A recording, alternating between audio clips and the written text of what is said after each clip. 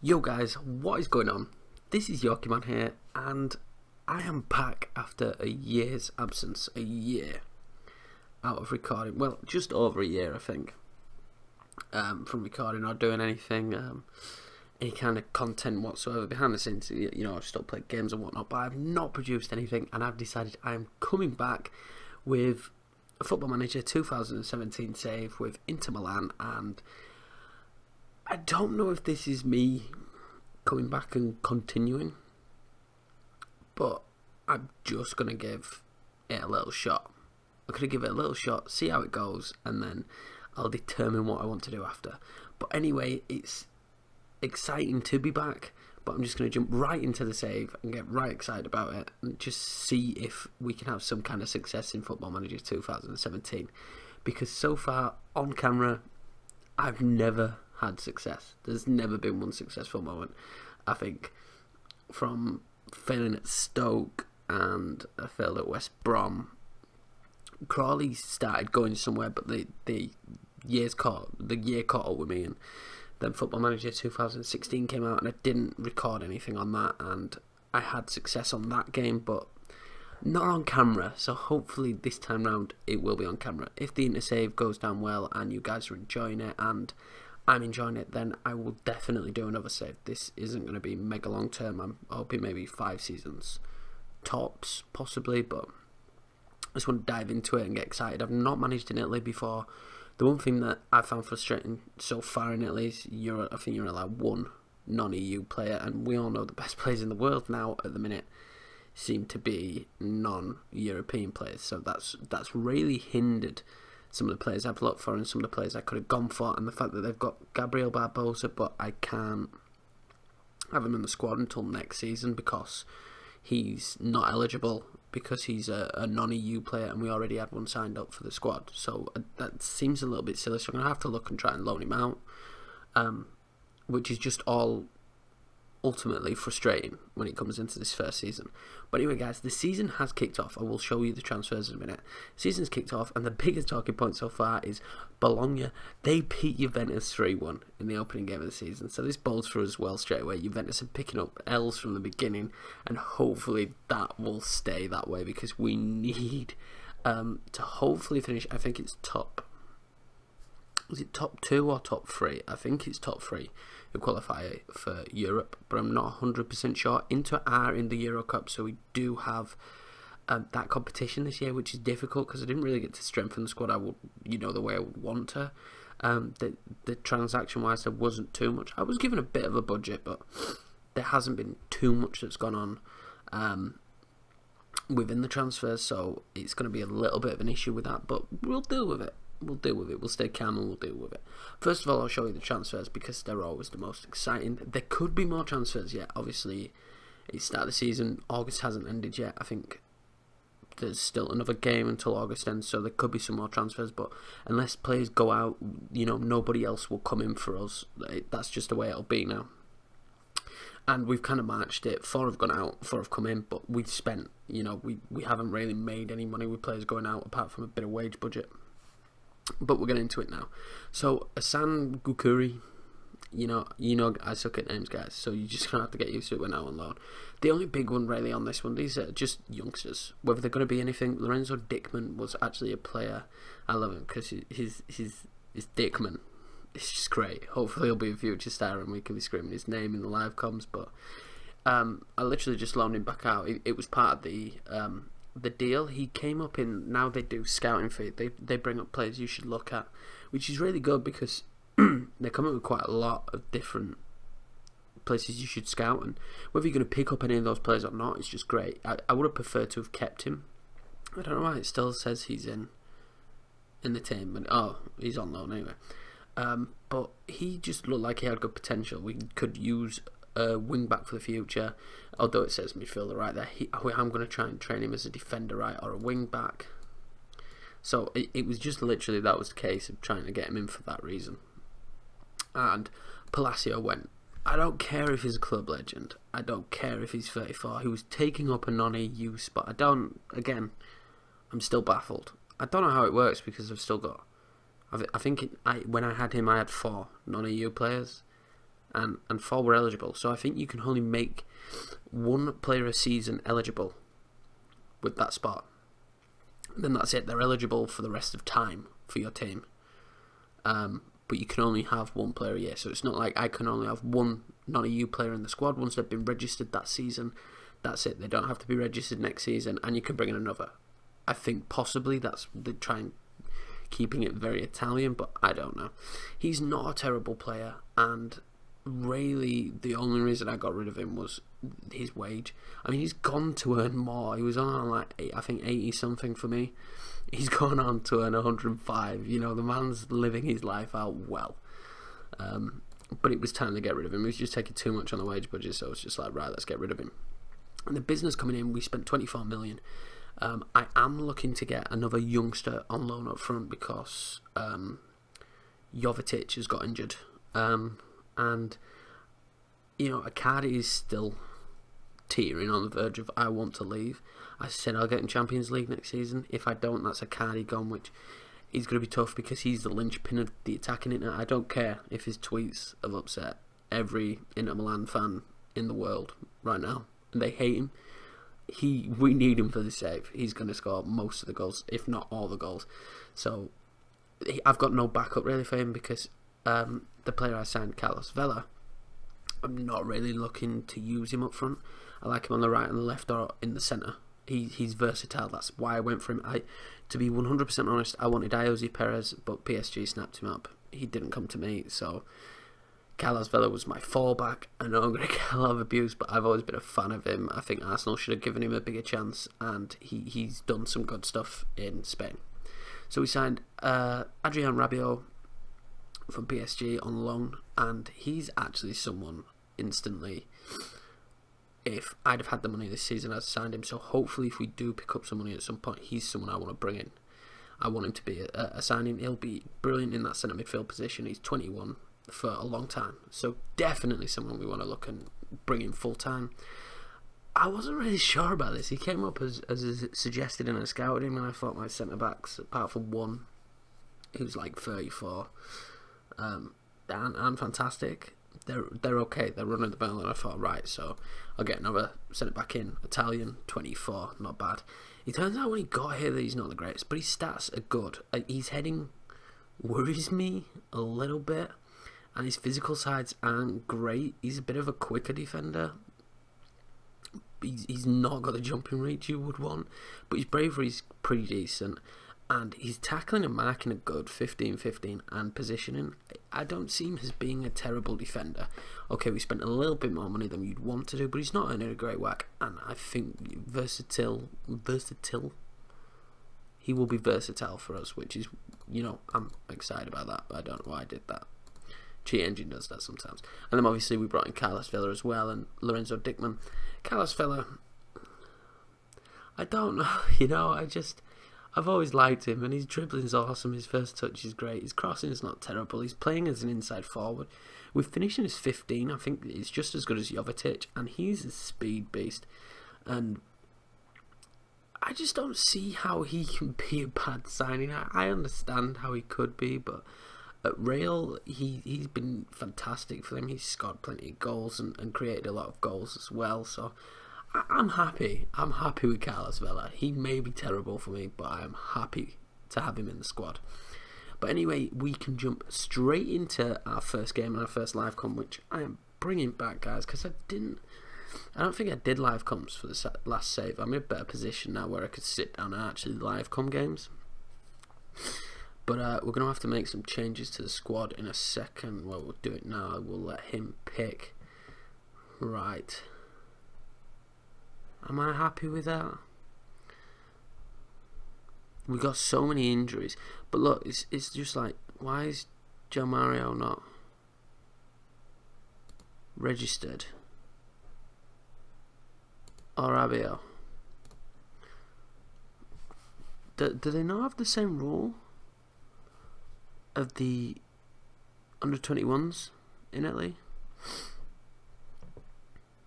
That's confusing. That's real confusing. Why can't they be registered? Surely I've not got 25. Have I got 25? damn. Like, well, this dude, you're out. And this dude as well. Never even heard of you. You're out. But I thought under 21 players just instantly went into the team. Oh, that's why they were in, because of the homegrown. That's the only reason those two players were in. So will let me confirm it? No, I have to have. Oh my god. This is issue number 1. Well, I will.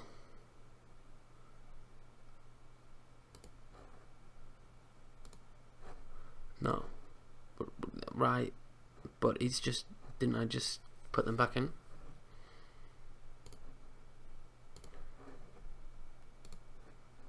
Right, so that's fine as long as it's those two spaces free. Well, that's frustrating. Oh man, I didn't know that. That's really frustrating because they're two good players. I'm gonna have to work around the squad, how I can fit them into the team, because I can't. They're just two players I don't want. Rabiot definitely, but I really don't want Shall Mario being out. He's such a good midfielder who's going to progress. So in this save, I'm really going to have to go as homegrown as possible. See, now I'm allowed to pick him. I don't understand.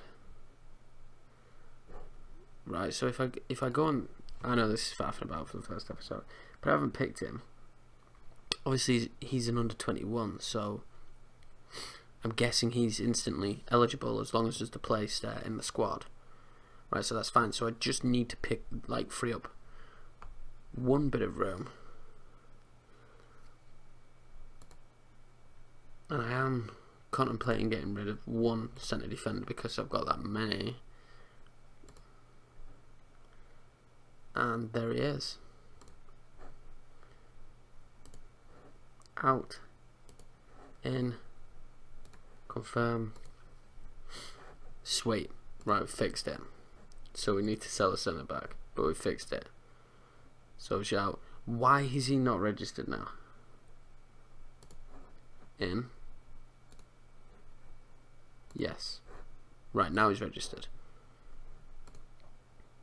Right, so now he's registered. That's fine. I'm sorry about that, guys. I don't know if I should cut that part out, but Biabian is not registered now.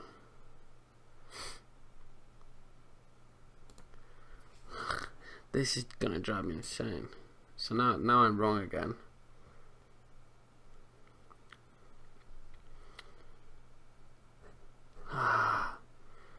Who do you leave out? It's like literally, who do you leave out as the team? If I have Biabian in, what about if I have? Is that no? He's not homegrown by the club. But then what if I take on? Can I take both? No. I'm seriously gonna have to contemplate this. So, what about that? Does that work? I feel like that worked. Because it created the two spaces. Right, that worked. Right, so both man, that's tough. So I'd just bring up some youngsters then, because they can play, but yeah, these two are now out. I'm gonna have to look to sell. Right, anyway guys, sorry about that stall. We are gonna go into this game against Fiorentina. Now, this is a tactic we're playing. I've found in pre-season it worked really well. If you look at the schedule, and I do apologise for this video running over a little bit. Look at the schedule. We played really well. It beat Inter under 20s, Santa Clara 3-0, Bologna 2-0, Dortmund 1-1, which we went 1-up, and Wolfsburg won 1. So the two German sides, but I consider them pretty decent sides. And then we destroyed. I tweaked the tactic. We destroyed Galatasaray and we destroyed Augsburg in the last game. It's very attacking and free flowing, which is kind of the way I want to go with it, because the typical Italian reserve style is not what I want to do. But if need be, I will go classic Italian and try and keep possession and drop deeper and just play that kind of football. But let's go into this one. I'm quite happy with Eder there and Perisic there because it's the same team. But João Mario I don't want there because he's not a ball-winning midfielder. No, I want Brozovic there, and I want Melo for Kondogbia. I prefer Kondogbia, but Melo just plays great in that ball-winning midfielder position. He's a player that probably won't be here next season, and again, he's on great, huge wages, but I'm going to use him for this season because he's experienced, and as you can tell, we can fill the 7. So I'm definitely going to have to promote some youth players, and as you can tell, we've got Stefan Jovetic out, which is not great, and we've also got Carlos Vela out. I could look, put your suggestions in. I could look to get rid of one of the non-EU players who would then take away one of those spots and get. That's what I'm thinking I'm going to do. I'm going to get rid of. Yeah, that goalkeeper. It frees up a spot, and hopefully I can put Gabriel Barbosa in that spot then, because I want to start using this 19-year-old Brazilian wonder kid straight away. Right, let's submit the team. I must admit, I'm absolutely loving FM17 so far. It's really enjoyable. The new graphics, just a new little touches. Every year they just do, for me, little touches that just makes the game more enjoyable. The beta does have that touch that it takes a bit longer. We are doing 2D, not 2D classic. I like the new 2D version. The replays will be in 3D, but we send assistant to that. This is, you see, this could be a tough game. Christian Tello is brilliant. I'm a bit nervous. I'm not gonna lie. A little bit nervous. Right, did great with that team talk. Let's do calmly. Right, that seemed to lighten the mood. We'll do calmly again. Yeah, that went well. I always think there's a lot more to come from the players because that seems to be what we're expecting. Do you know what, guys? Leave a comment if you want the sound on or not, but I personally I don't really like it. I feel like it drowns everything out. It's so loud. But if you want the sound on, just leave a comment, and I can debate putting that on. I've left it on key as well. I will watch the livecom games in key because you can't be here all day watching these videos. But I do tend to play. Oh, close there from Brozovic. I tend to play by myself on extended. I can work out how the game's going. Baldej, Sanchez. This would be nice to get an early goal. I feel a bit more comfortable, and I want Icardi to be scoring, and hopefully Tottenham to not come in for him if we have to get Champions League football. Yes, 1-0 Inter. Exciting. 1-0 Inter. But yeah, I want Icardi not to do much this year in terms of being an absolute superstar, because if he goes next year, I'm going to have the biggest hole up front. Who did I go in for? I went in for, I've forgotten the name of the kid. The young, I think he's Portuguese. The youngster from Porto. I seem to raid Portugal at the minute. I don't know if anybody else does it, but Portugal's got so many great players. Like Porto have such a good team. I do it on FIFA. I always raid Porto and Benfica and whatnot, so I went to Porto straight away. Neves, they wouldn't let me have him, and I went in for Ramos for nearly 30 million. Brozovic, 2-0. It's a good start. This is a very good start.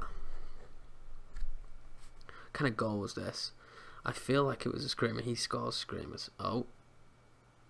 through a crowd of players, but I will take it. I will take it, lads.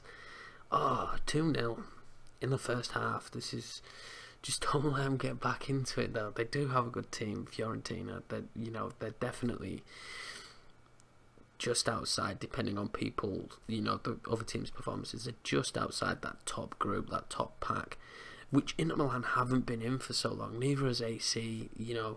I am looking forward to those rivalries, and Roma have a great team. It'll be nice to see how Napoli do without Higuain, bounce back. Brazovic again from distance. Oh, he hits the post.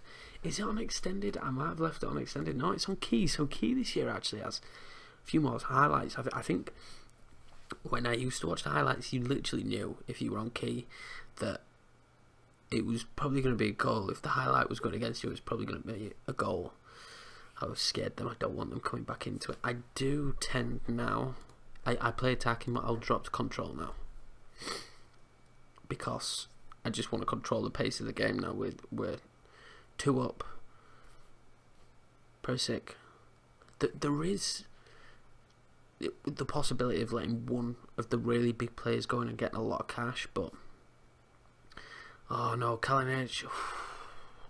I don't really want that to be a case. I don't want us to lose one of our bigger players this season. Why we've got quite a strong squad. So yeah, Cardi's not having a great game up there by himself, but I know if he gets the chance, he'll finish it. If he gets the opportunity, he gets the chance, he'll finish it. I have to have that faith in him. Since we're going to control, I don't feel like we're controlling the game of Cardi. See, he's all on his own up there. He's not got much. Can you find Perisic? No. Ever Banega. Perisic. Oh. Tense. 2-0 though. This is exactly how we want it to go.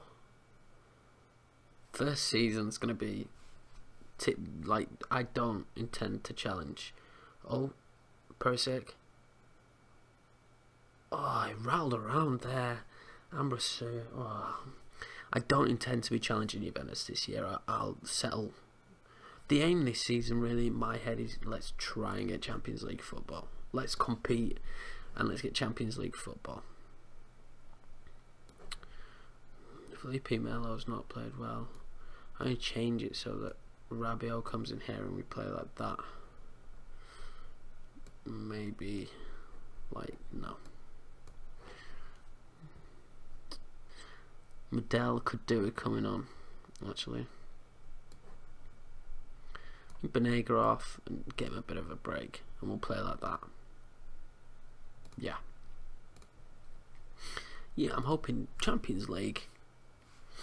Champions League would be nice for us this year.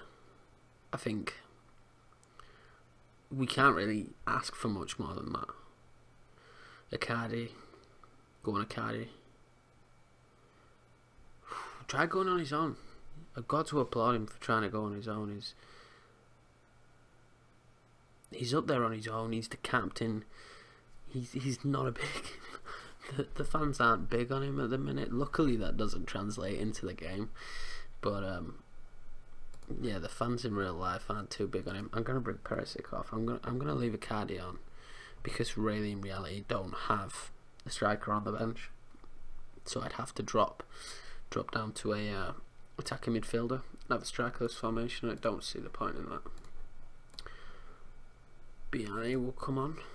He's been wanted by a lot of clubs. Holding on to him has been tough because, again, he's good cover, and I think the biggest thing was the fee we were getting for him. I couldn't replace him. You know what he can do for the club. I couldn't replace him, so I was definitely against it. Hopefully this is looking good for our first win. Match stats. Look at that. Look at the match stats. We've had 42 shots. Wow, guys. Have you ever seen that? 42 shots. Wow. We absolutely blew them away in that. Well done, lads. I absolutely blew them away. I'm surprised it was only 2-0. 40. Wow, man.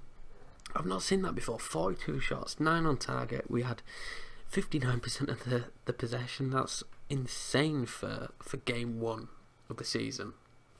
But we aren't actually top because AC Milan went for a stormer of a 5-1 result by the looks of it. And, you know, Juventus have lifted a little bit now because some more teams have conceded more. But it's only game one. But I consider Fiorentina, I don't know what you guys think, I consider Fiorentina quite difficult game one. So I'm happy that we picked up the win and picked it up so successfully as we did in that game.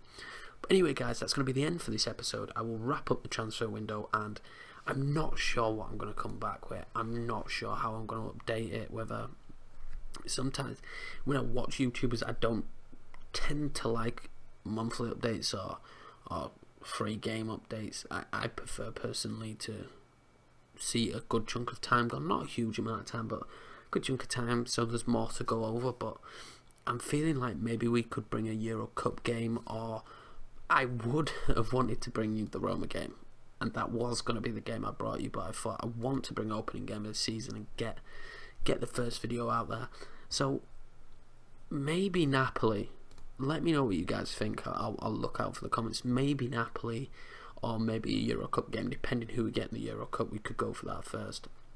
But nice to bring a bigger game, but definitely AC Milan. Well, this is gonna have to be a vote actually. I was gonna say AC Milan, but Juventus is just after it, so you're kind of going to have to choose between the two, or if you want both, leave a comment saying that you want both, and I'll either try and do a dual live com, or I'll live com one in one episode and one in the other. But anyway, guys, thanks for watching. I hope you enjoyed it. It's great to be back recording some content for you, and actually having an unbeaten start to my career as Inter Milan manager for YouTube. I'm saying it now. I'll come back in the next episode and it'll just be all downhill. But anyway, guys, thanks a lot for watching. Take care.